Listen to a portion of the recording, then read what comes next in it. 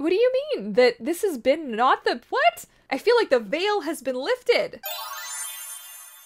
Hey my friends and fishes, welcome back to another video. Today we're going to be talking about what it was that initially made me think that I might be autistic. So I'm going to start with some of the kind of symptoms or some of the things that I noticed about myself early on, some of my struggles, and then we're going to talk about what it was that really connected the dots for me. So I have always had massive sensory issues, be it sound, lighting, texture of food, clothing, you name it. I have an issue with it of some kind, and yes, we're going to say they're not differences, they are in fact issues, because they have caused me a lot of distress throughout my life. Things like sounds, people chewing, repetitive sounds, loud sounds, even quiet sounds. I can hear electricity, I can hear technology, computer fans, I can hear people, the nose whistling sound, and it's not like I can hear it, it's like everything all at once is how I hear it, and sometimes it causes me a great deal of distress. I don't know why it took me almost my whole life to come to the conclusion that you can wear noise-canceling headphones and or earplugs, but yet here we are. I've also had a lot of problems in my lifetime with the texture and taste of food. Texture definitely more than the taste of food, but texture has always been a huge problem. Like slimy food, slippery food, oh god, fat in food, like fat in meat and such, you know, it's a problem. Anytime I go to a white spot or I go to a McDonald's, like I always order the same damn thing because I know exactly what I'm getting. I don't really enjoy natural foods because the consistency is never the same. You could eat 2 oranges off the same damn tree and they don't taste the same, and it's a problem. But at the heart of it, it comes down to clothing and the texture of clothing. I can tell you that if it was socially acceptable for me to walk my ass around naked, I'd be okay with that. But the other issue is I also like the weight of clothing, especially of hoodies. I wear everything usually a size to 2 sizes larger than I actually need it, with the exception of a few things like, you know, like bras or underwear and stuff like that, where I obviously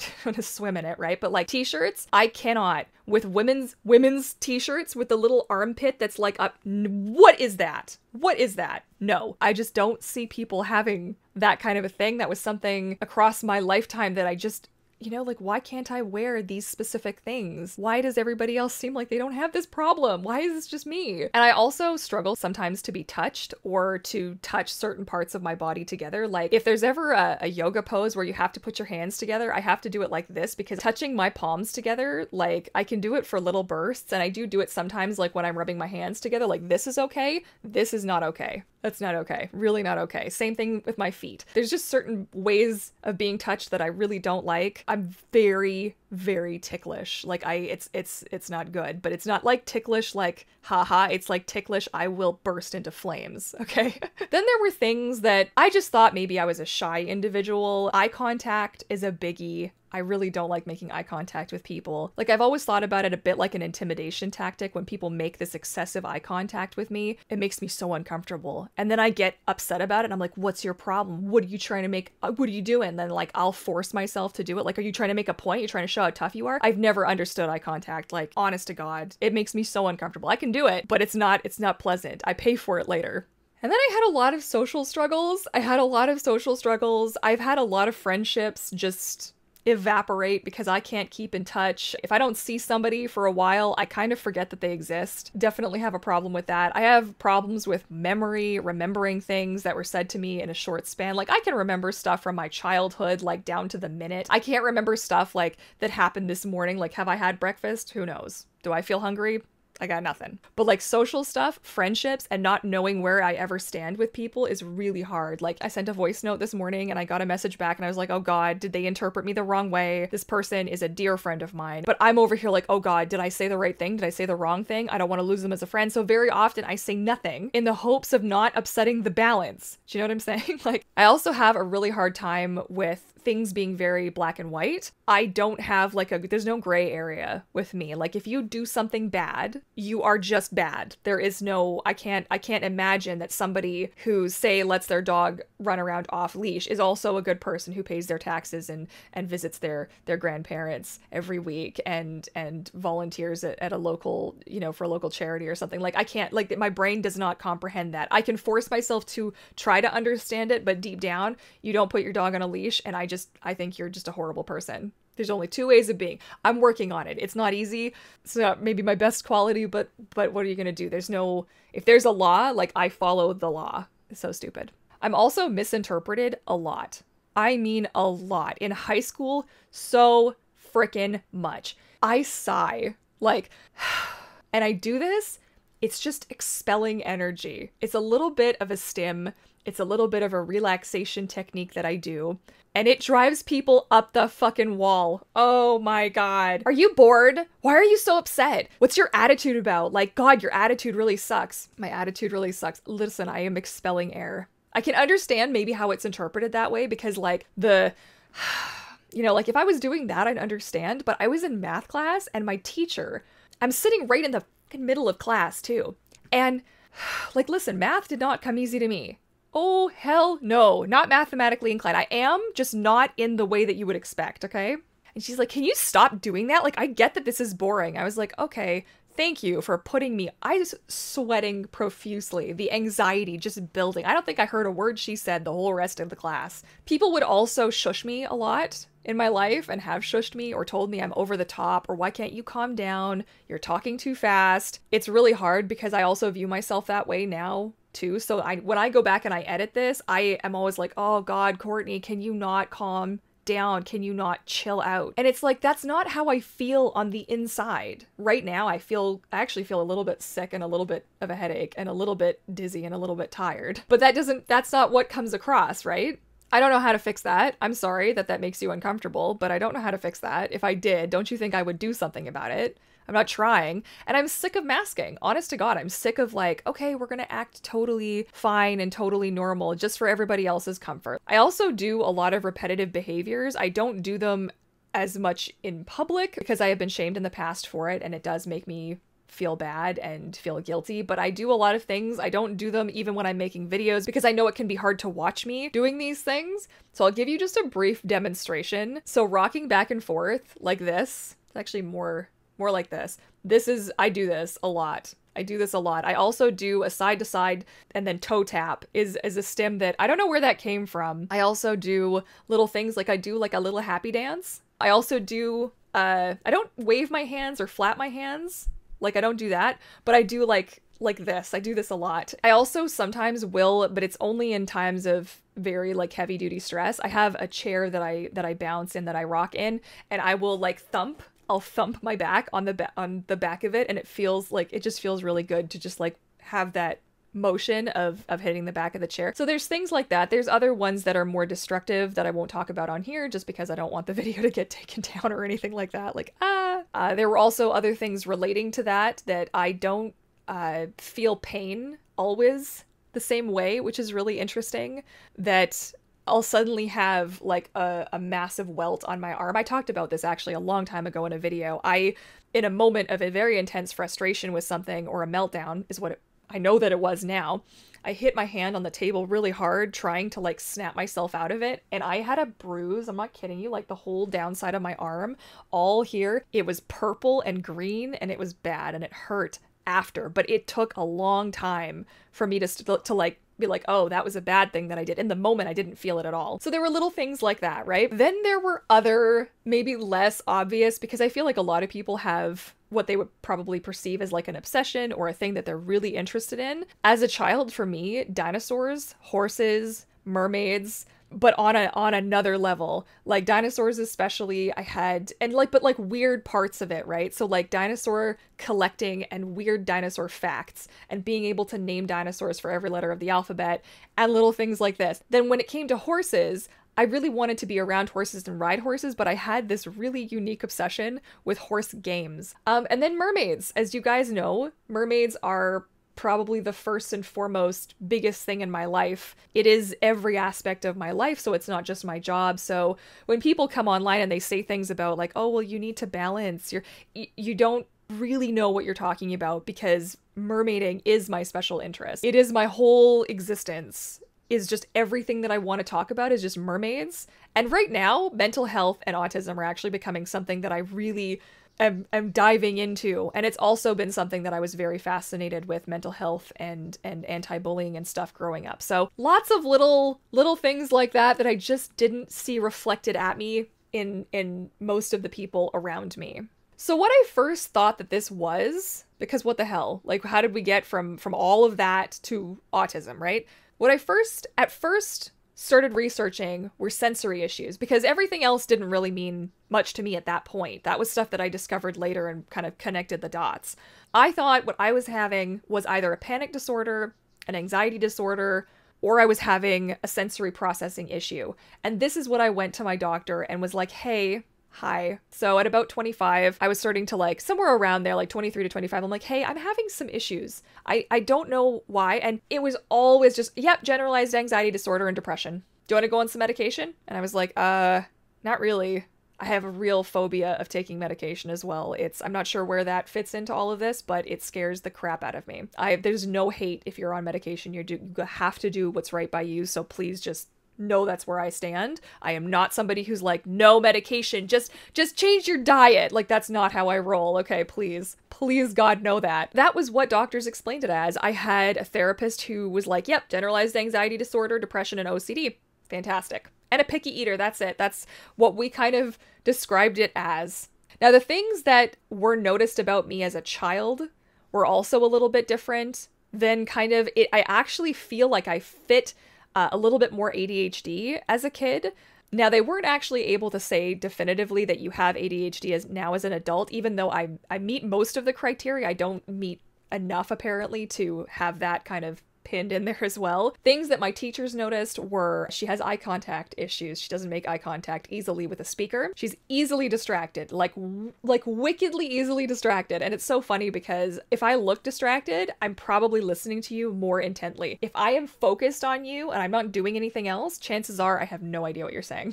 I didn't play nicely with other kids. I wasn't respectful of other children and their space. I wasn't able to just mingle with my peers as best as I probably should have been able to. I didn't listen. I was definitely not somebody who followed instruction well. I needed people to tell me things multiple times over. The blanket statement was Courtney does not try. Like, she's not trying hard enough. She's not listening. She's not trying hard enough. She's not working hard enough. She needs to try harder. That was like the general consensus of what it said. So between doctors and teachers, this didn't ever really come to the forefront. And so I don't blame anybody for this kind of being dismissed, because autism in girls specifically growing up, it's not something. There are so many women now who are being diagnosed as autistic because it was missed. I'm not alone in this. This isn't just like, oh, woe is Courtney. This didn't just happen to me. I'm sure there are tons of you watching this right now who can relate to this. So now, how did I take all of that information? Like, how did we get from all of that crap to figuring out a diagnosis? So it started when I was 25. I came across, like, YouTube recommended me a video. YouTube never recommends me anything useful. This was the one time it did. And it was a YouTuber by the name of, I hope I get it right, Amethyst Shaber or Shaber. I'm not totally sure. Amethyst, if you should see this, I'm sorry if I mispronounced your name. And I came across this video. I started to relate to things. I'm looking at him like, oh my gosh, I do that. That's something that I do. Oh, that's an issue? I've never heard of anybody talking about this before. What is this? I started thinking about it, right? Started talking to my doctor about it, getting dismissed as it's not a big deal, whatever. Because again, autism has such a negative image associated with it. Like, this couldn't be about wanting to know yourself better. This is just about a label, and you don't want to label yourself, despite the fact that my whole life I've been labeled one way. It would be nice to have the right one so that I can actually get the accommodations that I need. Like, little things, my dudes, little things. And this isn't the journey. If you want to listen to my entire journey, how we got here, watch me go through the whole assessment and everything, I will leave a link to that in the cards and in the description box as well, so you can check that out. TikTok. Please let me asterisk this and say that, you know, diagnosing, oh God, that yourself via the internet, you should never really just pick one or two things that fit the narrative, right? Do your research. If something resonates, like if anything in my video resonates with you, I've got resources down below. Please follow up, start doing that research. We can talk about that more in another video. Any questions, leave them below. Okay, so now that I've said that. But TikTok, figured out in under an hour, okay? It started showing me all of the autistic creators on TikTok started just popping up, just left, right, and center. And one in particular hit me in the face like I couldn't believe, okay? Sound of the Forest, the headphones. Nicole, there's never a chance that you're actually going to see this, but if by some fluke you should. These headphones, guys, these are the Quiet Comfort 45s. I swear by these. I live in them now. But she acts in her videos, how she is in her videos is like what I feel like. She does the little hand, the little thing that I do. I'm watching this and I'm like, oh my God, oh my God, oh my God, oh my goodness. And I couldn't believe it. And so, you know, and I'm scrolling through and I'm like, the sensory swing, I got myself hooked up with right away. I got the headphones right away. I was starting to make these accommodations for myself because of Nicole, Sound of the Forest, because of you. Back when I was 25, I had done the first test to kind of guide me. It was the Aspie quiz. I had done that, and that had kind of sent me in a bit of a direction, but I didn't know at the time what to do with that. So I ended up, through all of these creators on TikTok, finding all of the other assessment, kind of the things that you do before your assessment, like the quizzes, because you do want to be sure, like it's not cheap. Like it cost me about 5,000 Canadian dollars to do this. I don't know if that's appropriate to say or not, but there it is. That's what it cost me to have this done. So obviously this was not a cheap thing to go through. So I wanted to make sure that I was sure that this was what was going on, and it met everything, right? So yes, could it just be depression, anxiety, OCD, picky eater? Could it be all of these things? Or could one thing explain all of it? You know, I started talking to some of my friends about it, and they were like, ooh, just based off of some of the information that I provided them with, they were like, huh, yeah, I could see that for you. All right, we're heading in a direction. I feel like this vein is like really popping out of my head right now. I have a wicked headache, you guys. Oh my goodness. And so it was thanks to two friends in particular. Their little boy had been diagnosed as being autistic. So they had some resources to share with me. They were like, yeah, you know what? We've got some names of some people who could potentially help you with this. If it wasn't for these two, you know who you are. If it wasn't for these two, my God, I may have never followed through. And same with Eric. Like Eric was the one, he's like, all right, we're doing this. We're doing this. I'm booking the appointments. I'll take care of whatever we got to take care of to make this happen. I mean, like I paid for it. I mean, but he without Eric's help to help support me, because I didn't work for the 2 months, like I barely got through anything. Like I was just a lump on the couch. Okay? A lump on the couch, crying, being miserable, just no good. What having a diagnosis has actually meant for me, because a few people have asked at 35, like, what was the point of this? You know, I'm not planning on like kicking the bucket tomorrow. I'm hoping to enjoy the rest of my life with this newfound knowledge about myself. And I had one person, one idiot, leave a comment, but they were like, if you've lived a normal life, then you're not autistic. And I'm like, nothing about my life has been normal. Nothing about my experience has been stereotypical or normal. And we're talking about my experience. Obviously, you can compare yourself left, right, sideways, whatever, to everybody else in the world and think like, oh, it wasn't as bad for me or whatever. But no, we're just talking about my experience, like horses, rein them in, okay? When I have talked to people and I've done the research now and I'm finding out that, what do you mean? That this has been not the, what? I feel like the veil has been lifted. Okay? And you also have to know the glimpse of my life that you guys see through my channel and through my social media is not an accurate full reflection. Like it's all curated. Like what I share with you guys, I'm very selective of what I share. Like this series has just become kind of its own thing because I think that it's so important to share. For the most part, what you see me put together is not what I'm actually like in real life. Okay? So that's so you know. And what I kind of equate it to is I've been running a different operating system, okay? Like I have a Mac, which is here. You guys can't see it, but it's here on my table. And I have a PC as well. Let's just say for argument's sake that I'm a Mac and everybody else is a PC. But the manual that I was given to run my computer, my OS, okay, was for a PC. And it doesn't work, okay? Like Control-Alt-Delete is not a thing. Do you know what I mean? So that's what it feels like. So what this has meant for me is that now I know. Now I know and I've got the tools, okay? Now I can actually move forward and say, how can I be more comfortable and more functional and more just part of society and my space, if I want to be or not, but do it in a way where I'm actually safe mentally and physically. Right? That was the whole point of getting a diagnosis. It's not going to explain away bad behavior or I'm trying to make people feel sorry for me or I'm trying to upset anybody. Like that was not the point. The point of this was to understand myself a little bit better, because what comes off as selfish sassy pants or laziness isn't how I'm actually feeling on the inside.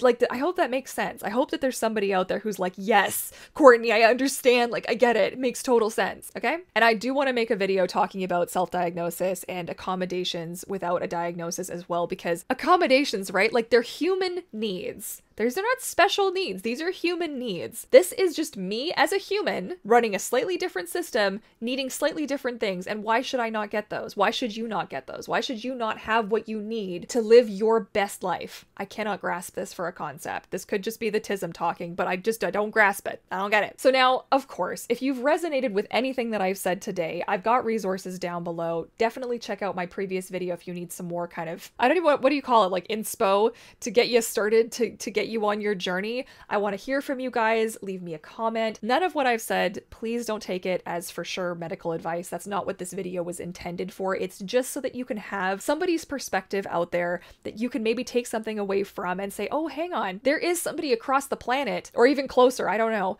who I relate to in this area. Maybe I could do a couple of these tests and see if this could answer your questions, if this could set you on the path to knowing yourself a little bit better, to getting those accommodations that you need. And we can talk about accommodations and such in future videos. I would love some ideas for what you guys like. The response on my previous video is mind-blowing. I have never had that many comments on any video ever. So if you have something specifically you'd like me to talk about, leave me a comment, let me know, and maybe I can put something together and maybe help answer a question or point you in the right direction or give you my thoughts or whatever. A Dear Courtney column, if you will. And otherwise, I want to thank you guys so much for all of the support and all of the love. I don't know if you know what that means to me. Some of the things that you guys said in the comment section of my previous video, I was not expecting that.